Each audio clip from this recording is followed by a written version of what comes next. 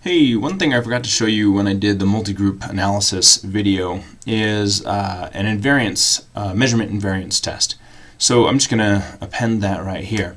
If I have a model like this and I want to do a multigroup analysis, which I've shown in another video, I click on MGA, I select my multiple groups. In this case I'm going to do low frequency is group A, high frequency is group B. You could select whatever you want. And in the other video I show you how to set this up. When you're doing an invariance test, a measurement invariance test, select factor, because that's what we're going to be focusing on. And you can change the bootstrap settings if you like. Ideally we're at minimum of 2,000. Some say minimum of 5,000. Start this. Hope it goes faster. It's got a lot it's got to run. So here we go. And done. Hopefully. Boom. Alright, that was a lot to calculate. So what we want to do is we want to jump right over to the outer loadings. I choose loadings because I have all reflective factors. If you had formative factors, you may want to choose weights instead. Or if you have both, you're going to have to look at both. Since I only have loadings, I'm going to look at those. You don't need to look at this tab for the invariance test. What you want to do is click over here to the PLS MGA.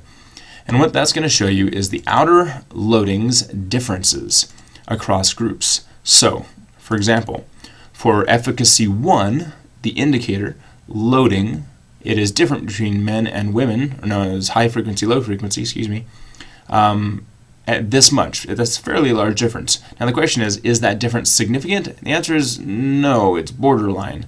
That's a p-value right there. We look down here, it looks like there's one right here, efficacy 5 is different statistically speaking, so that's a problem. Let's remember that one, efficacy 5. Looking down here, I'm just looking for anything less than 0.05. I don't see anything else. So we are invariant with regards to low frequency and high frequency in terms of our measurement model, except for this item right here, efficacy 5. Now, since this is part of a reflective factor, I don't feel too bad just deleting it. So I'm going to delete efficacy 5, and then that should put us over the fence. So if I run this again, I'm going to run this in fast speed and look straight over at those loadings again, outer loadings, MGA, and scroll down and looking for anything less than 0.05, and there is nothing less than 0.05, so we are invariant at the measurement, or for the measurement model. So now we can go and look at these path coefficients and look at the differences between male or low frequency and high frequency.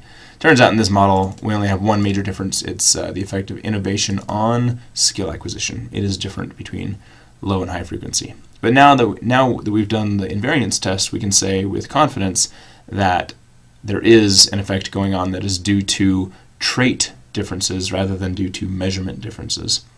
Hope that helps.